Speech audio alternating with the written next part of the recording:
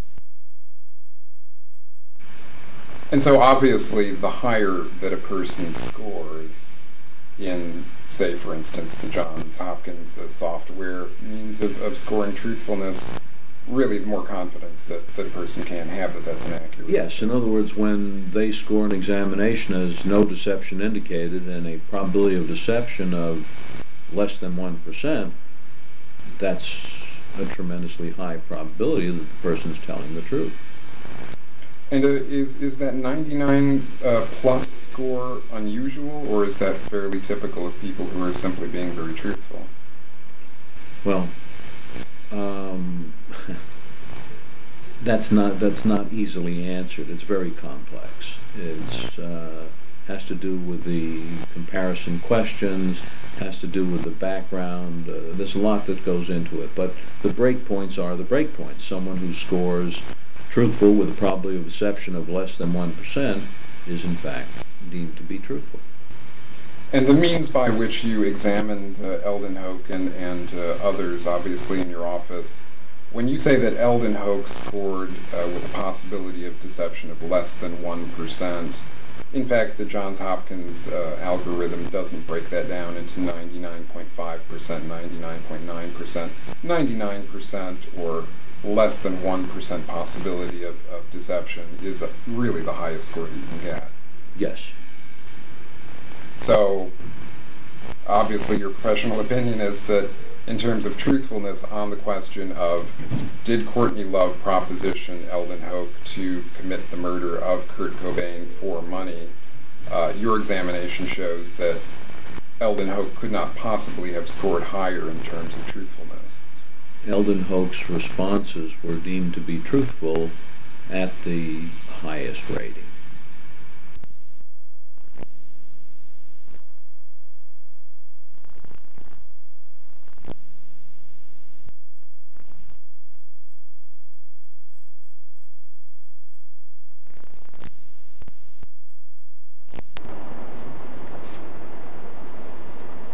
And so, where are we now, Brent? Well, this would have been the Cathay de Grande. This is now some kind of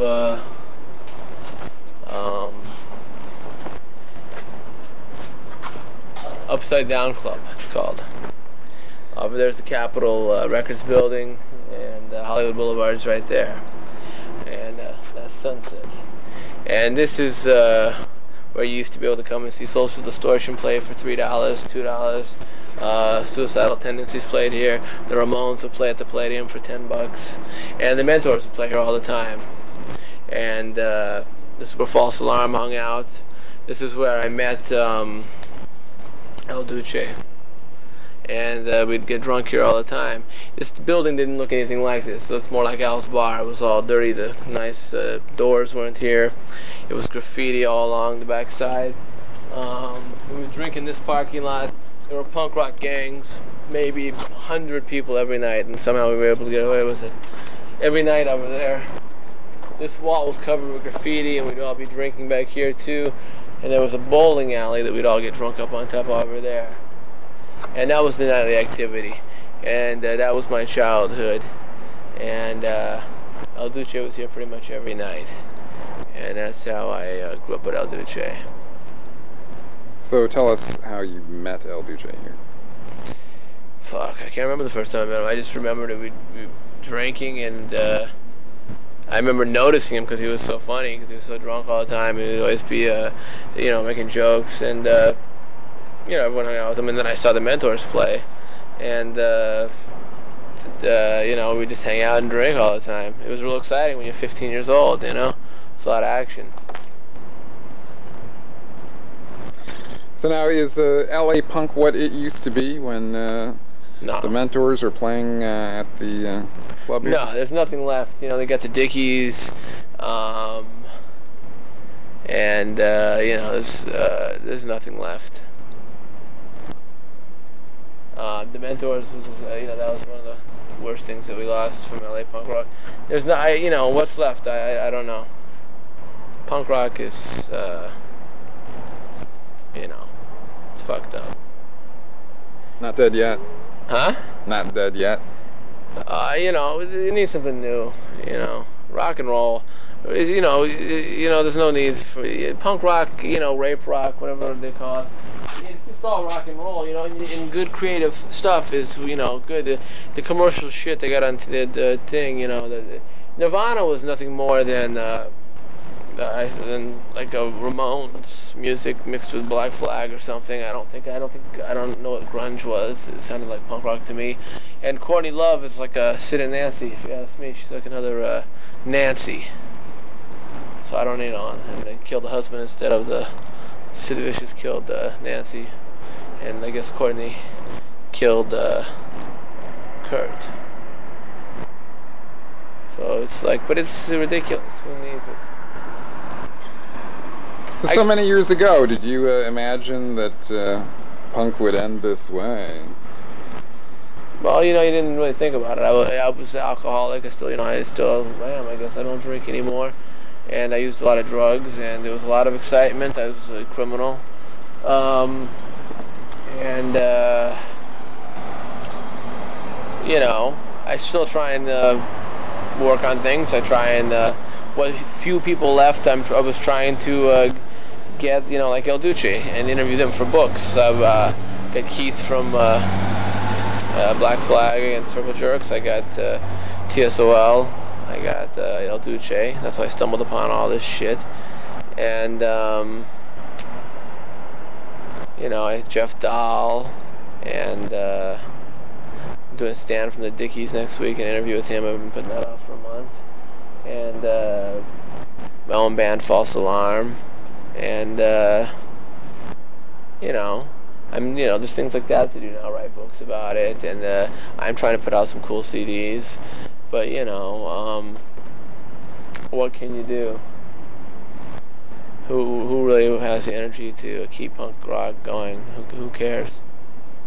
You know? So Brent, if punk didn't die, it at least died down here in LA. Things have died down quite a bit, right? Yeah, there's no scene whatsoever. You know, the Green Day and Offspring. I can't approve of that music. You know, the Mentors. I think, you know, that was comedy. You know, but that's the way it always is. You know, you got people like Lenny Bruce who never get appreciated. You know, you got you know, bands like the Dickies. You know, I think they're a great band. They deserve much more. But let me ask you, Brent, if people are saying punk is dead, which is something that people will say, I mean, did it just die or did somebody kill it? Well, Daryl Gates was trying to stop punk rock. He was trying to make a rule against dancing, and he tried to stop this club here, saying that the slam dancing, no dance permit.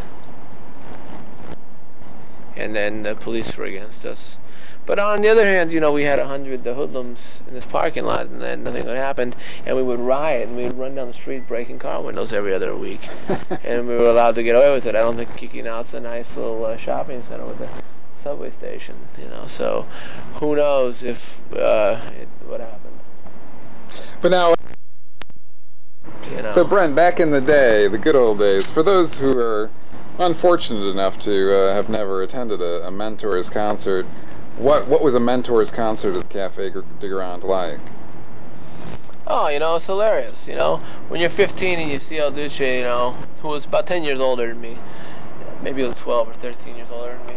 You see him running around, the pants are falling down, he's grabbing at girls, attacking girls, you know, pulling his pants down, trying to get a blowjob on stage. You know, these are your, you know, your adolescence, and you're amazed. It's hilarious. Your mother didn't allow you to see this kind of stuff, and you've seen it for the first time, and you're told that it's not appropriate, but at the same time you're drunk, and it's making you laugh, hysterical. And it was great entertainment, and it wasn't the common entertainment. Most people didn't get to see it. The kids are going, you know, packing the Civic Center to see Green Day are not seeing this kind of entertainment. Or Nirvana. I think Kurt Cobain hit his head on the speaker or something. But that's not, you know, that's not the real thing. That's a good imitation. Kurt Cobain did a good imitation. The corporate rock sucks or whatever. You know, that's great. But Courtney Love is now she's a princess, and I don't know.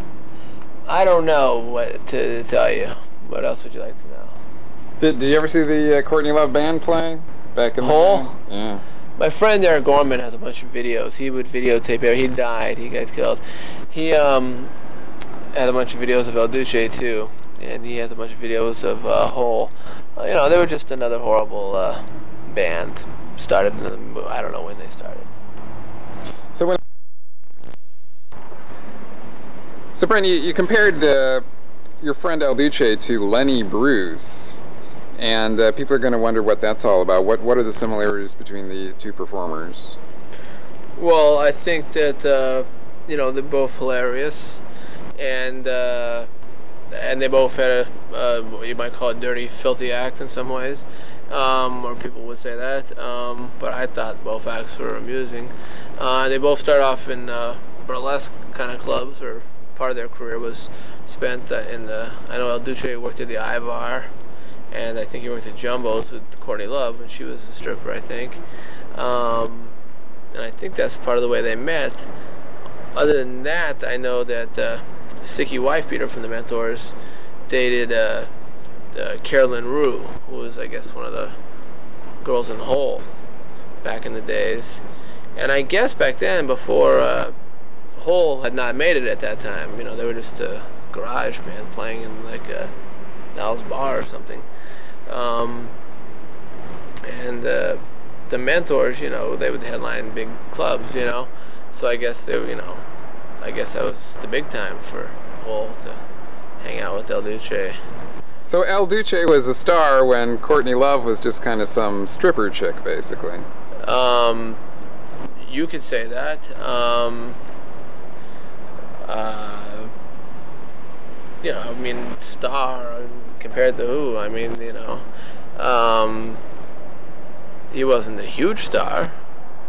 He was a well-known icon, you know, of punk rock in L.A. And he could pack a house. Hoke couldn't. I don't think they could pack the Coconut Teaser.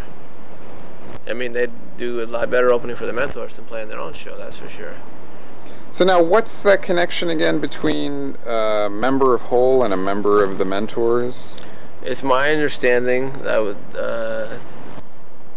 Sticky Wife Beater, who plays with the Mentors, dated Carolyn Rue, who played with Hole, who I think she died or something. I don't know. Someone killed her or she OD'd. I don't know.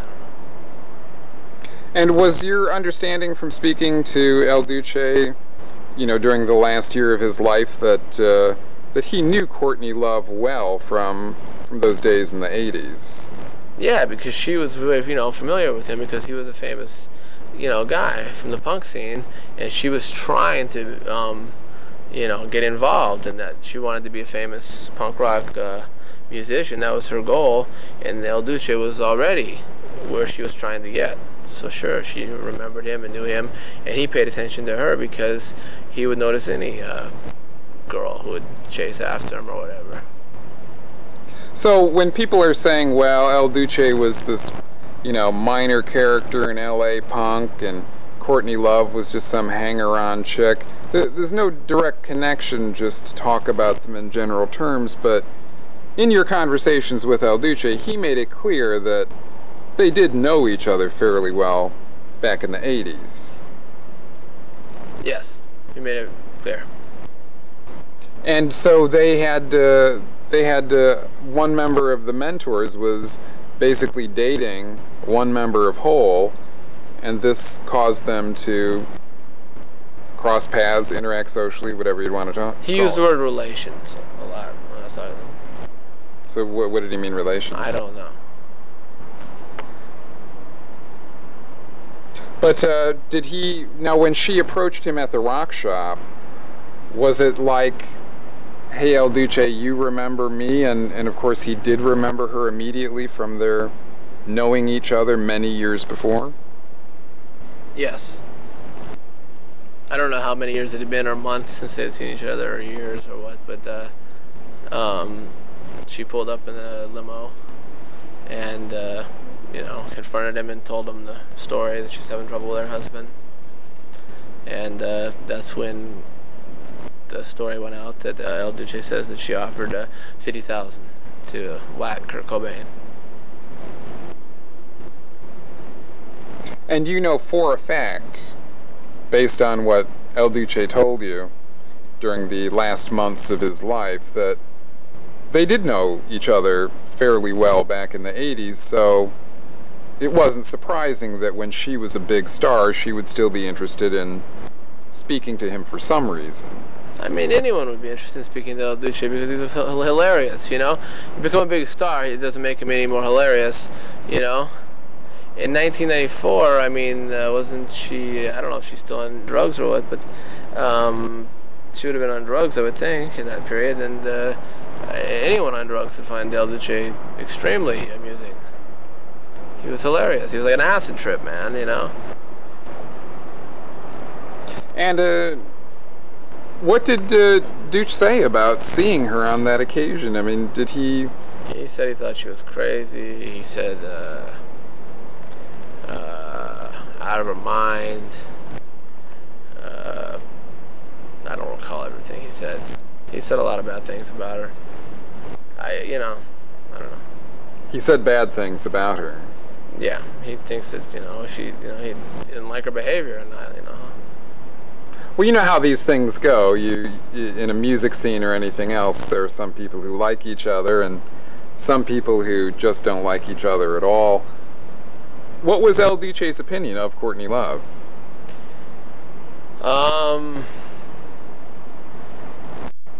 You know, nothing special. Yeah, you know, he thought she was crazy for that, you know, what she'd offer and all that, you know, and if you ask me a specific question on that, you know. Okay. He didn't like get into his opinion on philosophy of Courtney Love, you know. Right. But now, it's established essentially as a matter of fact, because of course El Duce passed the lie detector test, that Courtney Love offered El Duce $50,000 to murder Kurt Cobain about 3 months before his death. That's what El Duce stated to me as well, yeah. And what did he think of that? Did he think she was kidding? Did he think she was insane? He thought she was out of her mind, and you know, he had different mixed feelings about it. But he told her, she says, how did she get in touch with him? So he said, call Seth at I can't pronounce his name. Seth, call him at the rock shop, and that he would get in touch. Then he said he left town to go on tour with the Mentors, and he said that he passed the information on to some other people, and I guess he exchanged numbers with her, contact information. I don't know what exactly transpired, and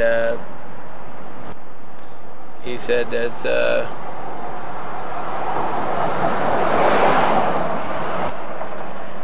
you know, what did he say?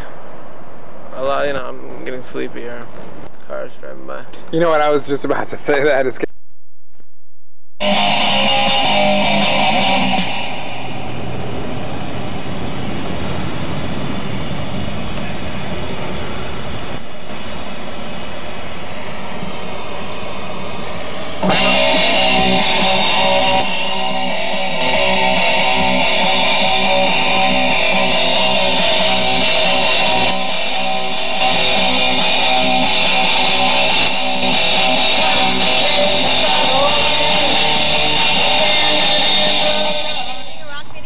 Huh? Are you doing a rock video? Something like that.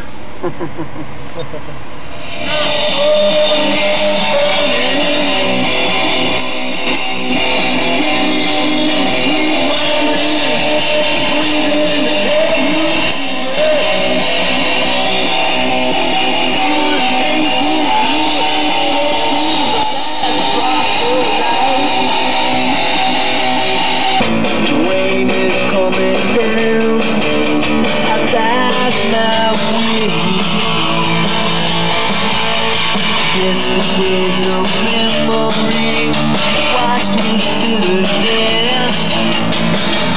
From somewhere a long time ago, like I want to, but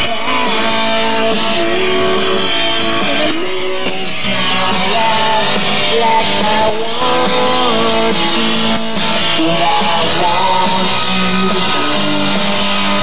Tears fall like the rain, they're falling from my heart, and it's raining.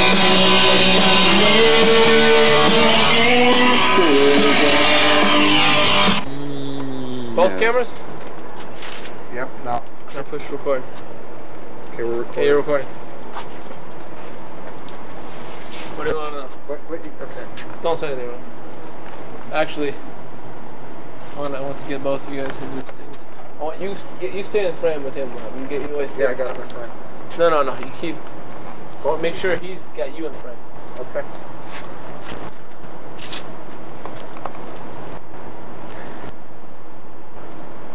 What do you want to know? And so, Brent, here we are at the site of Al's Bar in downtown LA. And this is the very site where you last saw El Duce in 1997. Right. Yeah. This is the back room. For some reason, the bar's closed tonight. It's 1 o'clock. It's usually up until 2, 3 in the morning before they unload everyone. This is where I last saw El Duce, behind this door. where they bring the, if we can get in here somehow. This is where they bring the equipment in and out. And it's like a backstage. This is where I talked to Duce, where he told me he was afraid for his life. Over here is this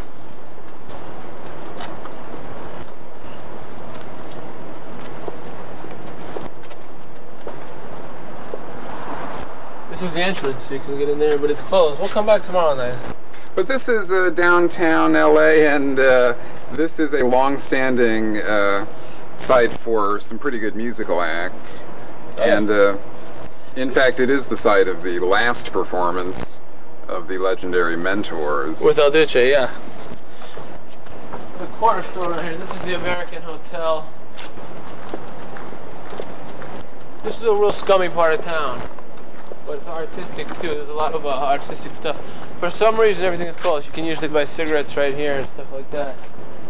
That's downtown LA, the shitty part. But should we get the fuck out of here? Everything's dead here tonight. You can come back. I can show you inside. But Brent, what was El Duce afraid of? Well, the last night he was afraid for his life. He was completely freaked out, as I've said before.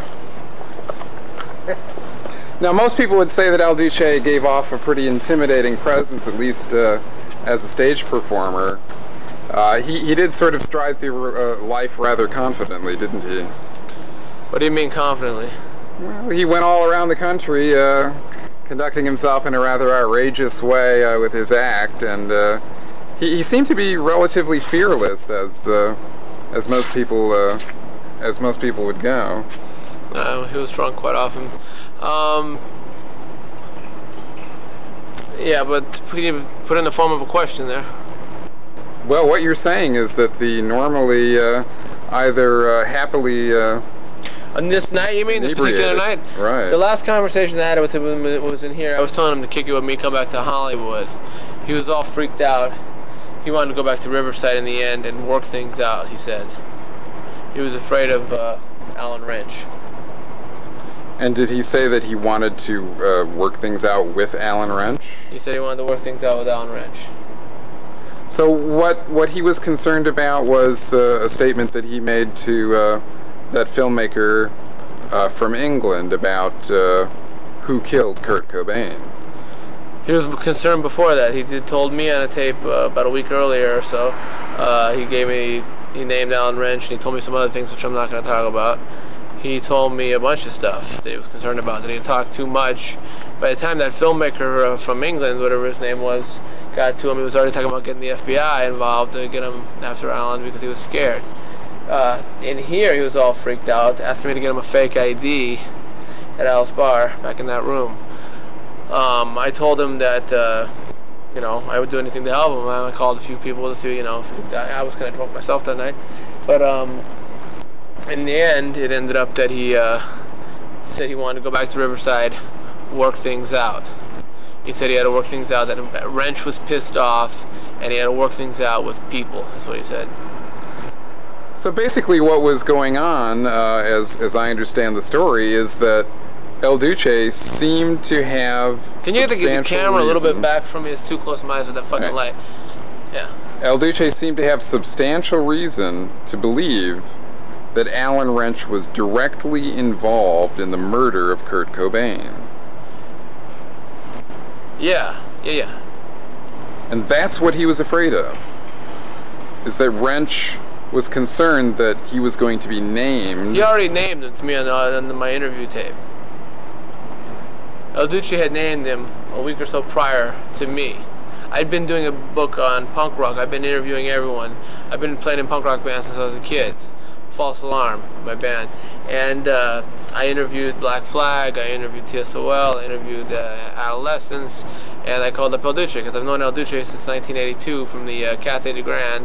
We would hang out. I'll take you there next if you like. It's fucking some kind of, I don't know what the hell kind of club it is now, but it used to be a club like this, all dirty.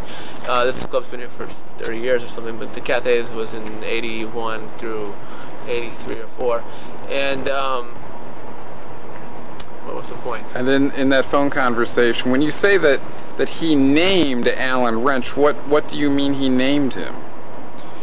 He told me that Courtney Love had offered him, the well-known story of Courtney Love offering the $50,000 to kill Kurt Cobain. He told me that he passed this information on to Alan Wrench and some other individuals. And he told me that he had reason to believe and evidence that Alan Wrench was the one who went ahead and whacked Cobain. Now, whether or not Wrench whacked Cobain or not, I have no proof. It's hearsay. But what I do have is the fact that he was freaked out that Wrench was pissed off, and he told me here that night. The next day, after he left here, after I told him, you know, come with me if you had a problem, the next day he went back. I talked to Heathen Scum from the Mentors, and he said that the next day he wanted to try and work things out with Wrench. He ended up at the train tracks dead. The next day. And as I understand the story from Mr. Wrench himself, Alan Wrench was the person who was in El Duce's presence minutes before, within 5 minutes of Duce's death. Yeah. Do you think that Alan Wrench killed El Duce? Yeah. You think that he murdered him? Yeah, I think that for sure. And you think that Alan Wrench murdered El Duce, Eldon Hoke, because Eldon Hoke was talking about the possibility that Alan Wrench was the hitman on the Kurt Cobain murder? Yeah. And now, did he use that word with you, hitman? Yeah. He used that word, hitman, in a phone conversation with you? Yeah.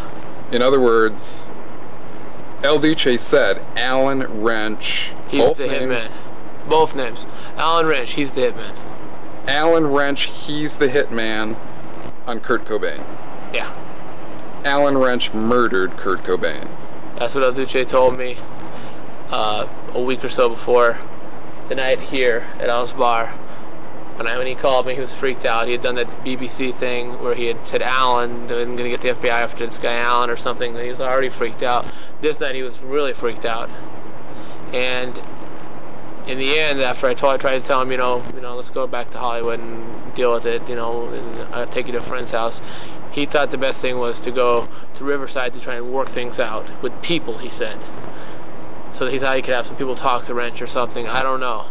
And what I heard is the next day, Wrench took him to get beer or something, and from what Heathen told me, they were arguing in the back. Heathen Scum told me he couldn't overhear what the argument was about necessarily, but they were arguing or something, and they took off to go get the beer, and El Duce never came back, and he got hit by a train. So in other words, Alan Wrench, in the midst of this argument, drove off with El Duce. Yeah, he was highly intoxicated, took him to the train tracks. And El Duce was dead moments later. Yes. I mean, I wasn't there, but that's what happened. Everyone knows it. That's what happened. And so you believe that Alan Wrench murdered your friend El Duce? Yeah. Yeah. And do you think that, now El Duce was a very sizable person physically and probably was capable of defending himself. Do you have reason to believe that Alan Wrench was even more physically dangerous? Well, Alan Wrench, he's a judo expert. He's a gun hobbyist or whatever you call it. Yeah, and El Duce was extremely intoxicated. So you think that he used his martial arts skill to somehow subdue or... I don't, that's all theory, that's speculation. I don't know if he got him drunk and put him on the train tracks. I don't know exactly what kind of manipulation he used. I just know that, from what I'm understanding, El Duce was already very intoxicated. Alan took him to get more beer at the train tracks. And then Alan's made statements like if El Duce is talking too much and drinking too much, it's not my fault if he gets hit by a train. And if I take him to the train tracks, that's not my fault. He's talking and drinking too much, that's what happens. And these are conversations that you had with the apparent hitman, the possible hitman, Alan Wrench, in the subsequent years. I interviewed him too afterwards, yeah. Yeah. And so you've discussed this in depth with him, and overall your impression is that you believe that he's guilty of the murder of El Duce. Yeah, I mean, I don't know exactly what happened. I know that he took him to the train tracks. I know he was pissed off at him. And in the statements he made to me, if he's talking too much and drinking too much and I take him to the train tracks and he gets killed, it's not my fault. Whether or not he pushed him in front of the train or not, he took him there with that intention. I don't know exactly what happened. I wasn't there. All I know is that Duce was terrified here the night at Al's bar and wanted to work things out with people. He said Wrench was pissed off and he wanted to go back to Riverside and work things out. He thought he still had a chance to work things out. Are you afraid of Alan Wrench? No. And why are you not afraid of Alan Wrench? I'm just not afraid of Alan Wrench. I don't want to talk about the reason why. But you do feel that obviously he is dangerous. Sure.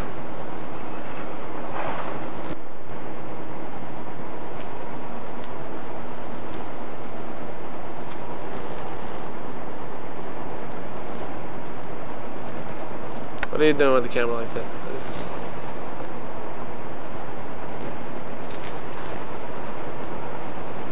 Excellent. Excellent.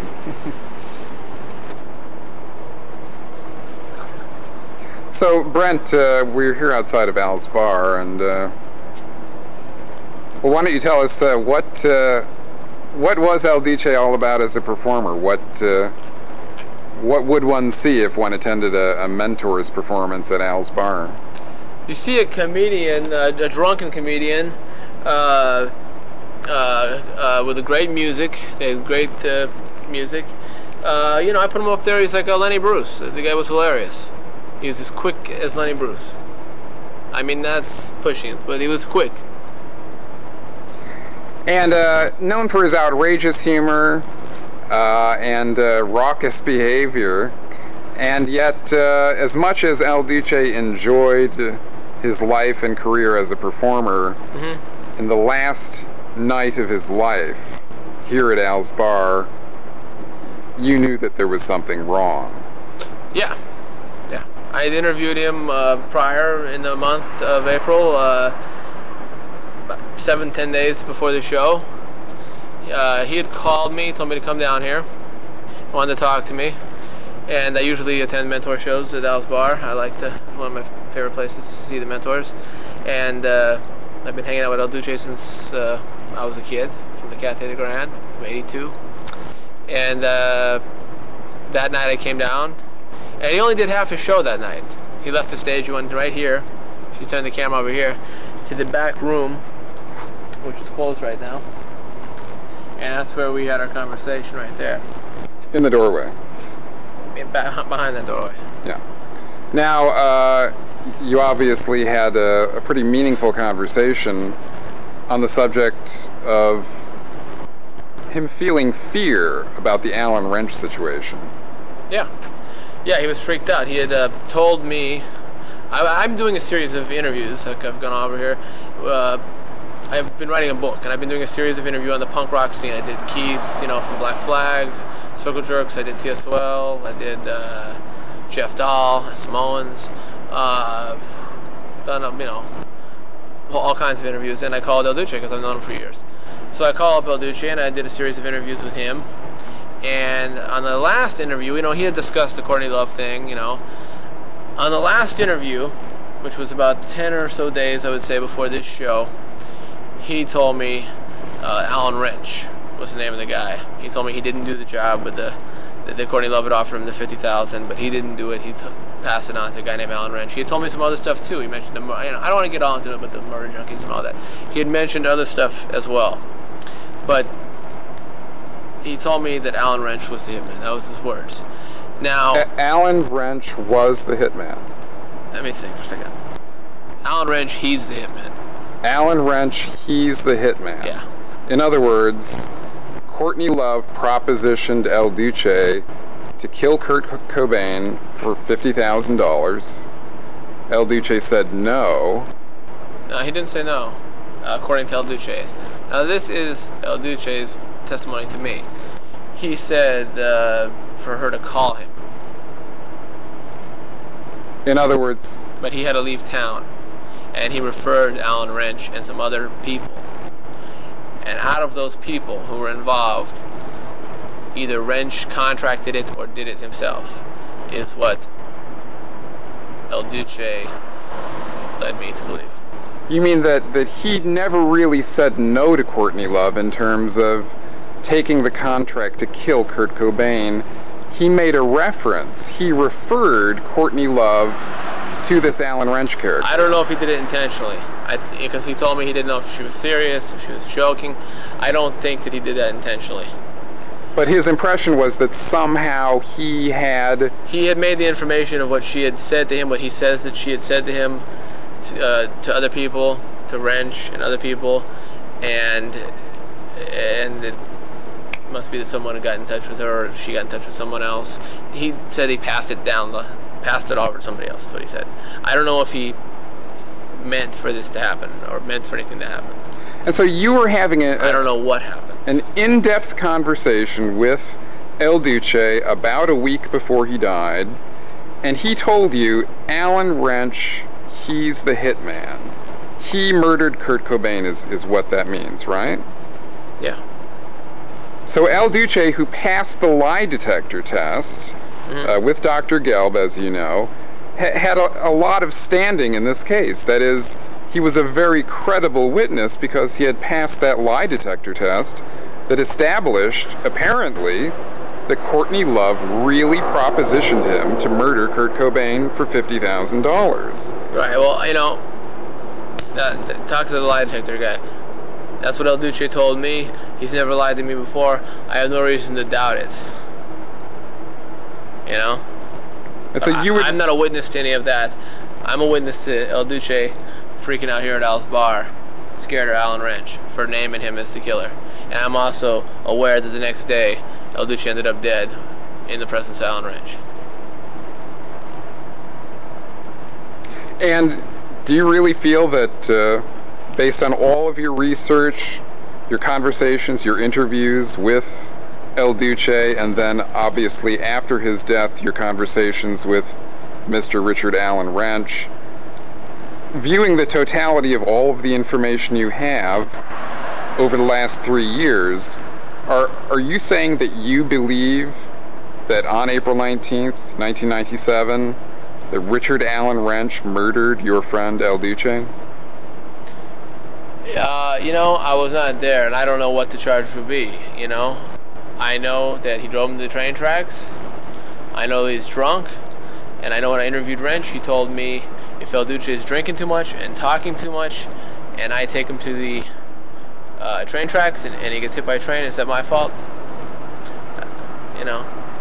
Yeah, I believe he brought him to the tracks with, you know, bad intentions.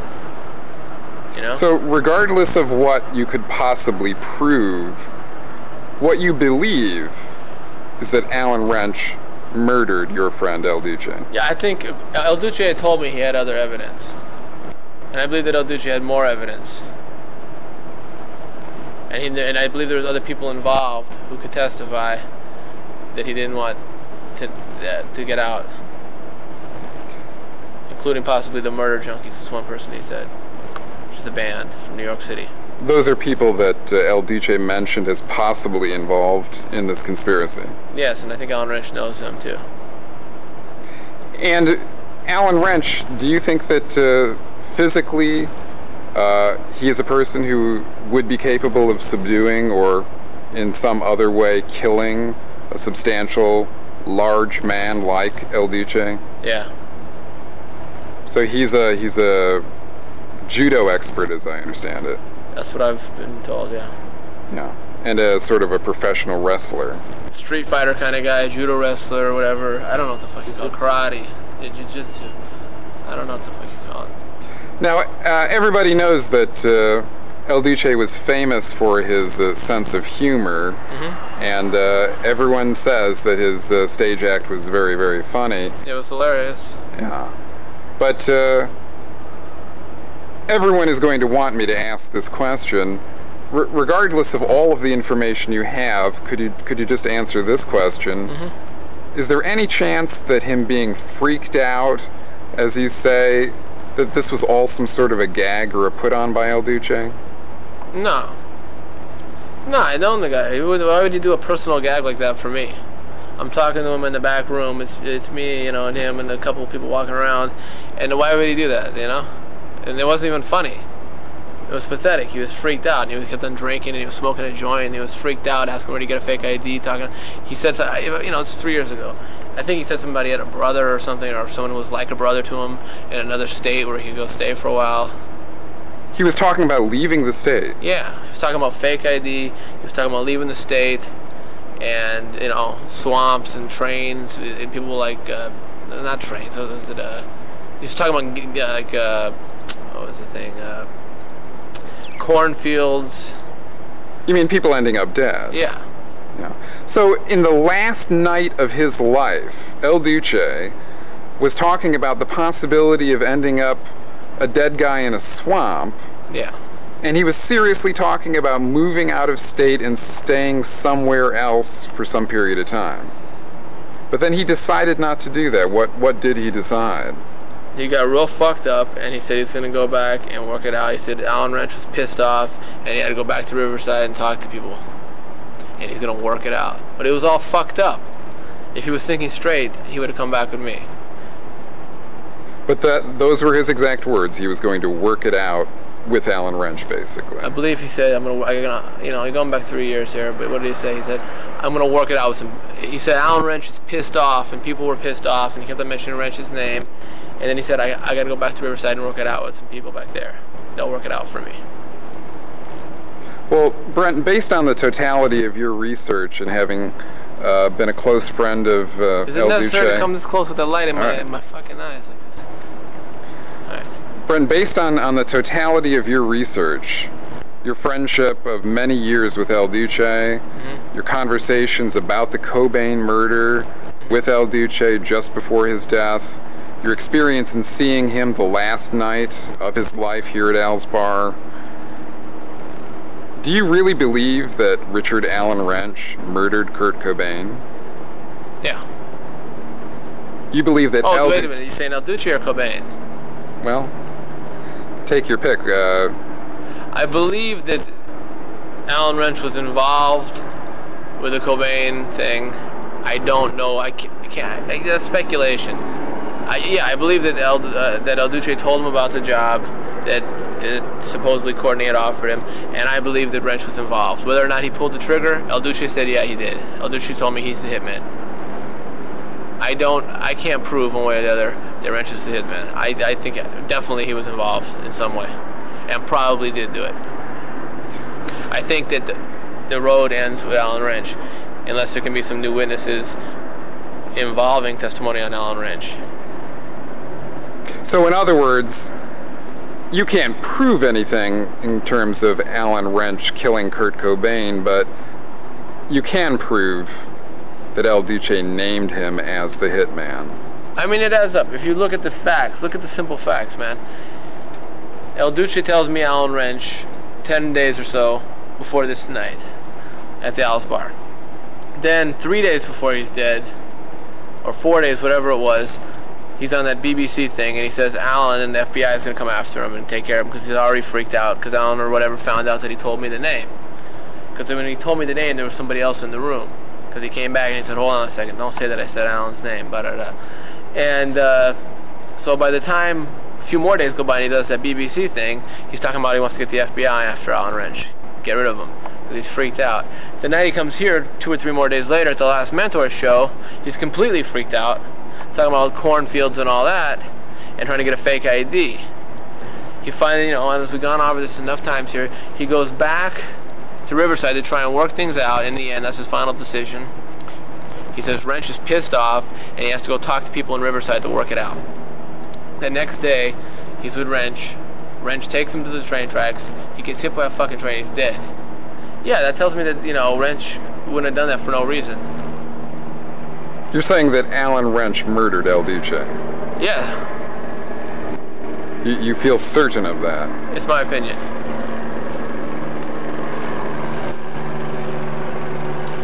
And likewise, what is your opinion on Alan Wrench being involved in the murder of Kurt Cobain? I can't see another motive why he would have had to take care of El Duce if he didn't have something to cover up.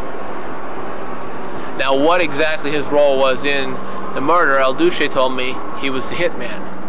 He also told me other stuff, but I'm not going to go into because I'm not going to start incriminating a bunch of other people who I don't, you know, who didn't Brent, take him to the train tracks. What you just said is that El Duce said he's the hitman, Alan Wrench, meaning Alan Wrench was the hitman for Kurt Cobain. Yeah.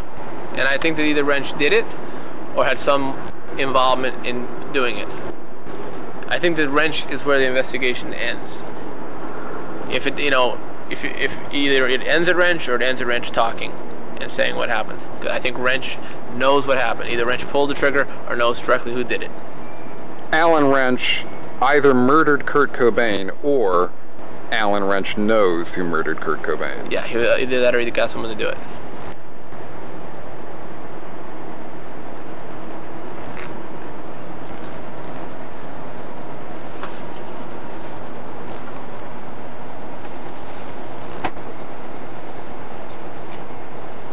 Enough?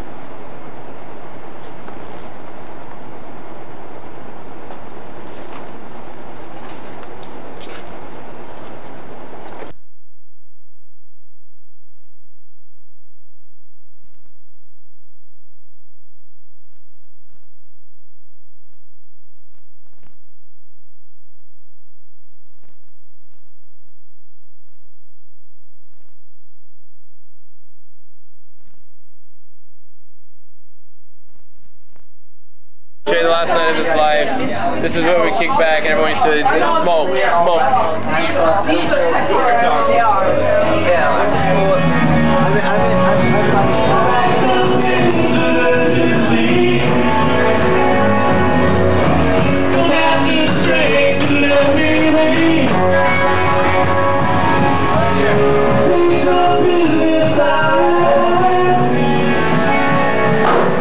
This is the back room where I talked with El Duce. This is where he freaked out, where he's talking about getting a fake ID. He came off the stage through this door. He left early. He ended up leaving out here. Look at El Duce. What other punk bands can you remember besides like the Ramones that were around when you started? And maybe like the Dead Boys or something? The Weirdos were around? Okay, that's still the one. Yeah, what about the Dickies? Were they around, I think? Just a little bit later, I think. Really? I'm not sure. I wasn't around in L.A. when they came out. I remember... Is there any... Oh, well, she offered me $50,000 to kill Kurt Cobain. 50? Who did? Courtney Love offered me $50,000 to whack Kurt Cobain.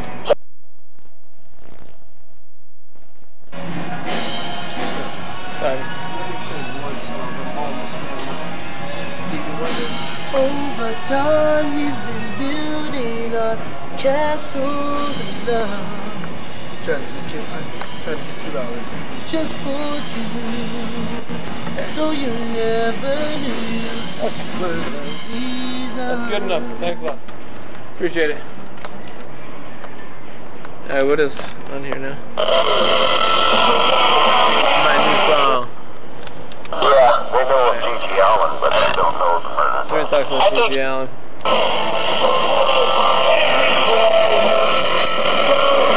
It's fucking, I had my friend editing this thing, he fucked it up.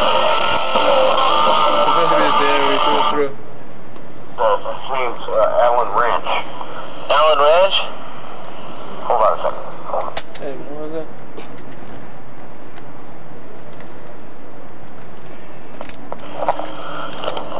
Oh, but don't tell anybody. Because he's the hitman. You want me to keep that? You want me to keep his name out of it?